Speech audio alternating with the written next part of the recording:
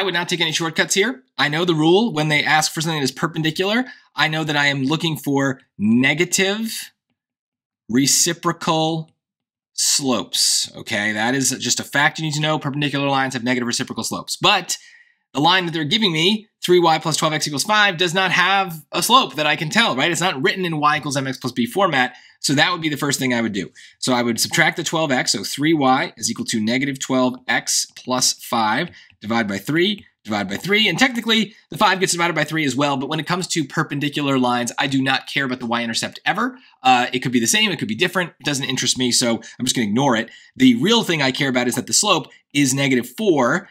Or just to be kind of thorough about it, technically it's negative 4 over 1, which is going to help us when we get to the negative reciprocal slopes. So that is the slope of line L. We want line N, which is perpendicular to that. So the slope of negative 4 over 1 is perpendicular to 1 over 4. Negative reciprocal slopes. Flip the sign and flip the fraction. So both things get flipped. And so 1/4, you can enter it like that or just 0.25. Either way is good. This is, we got a little bit of movement to do here. We got to rearrange that equation. I would not try to think about the slope without doing that work, because if I lose a negative, I get this wrong, right? So that kind of stuff really, really matters. I'm super cautious about it.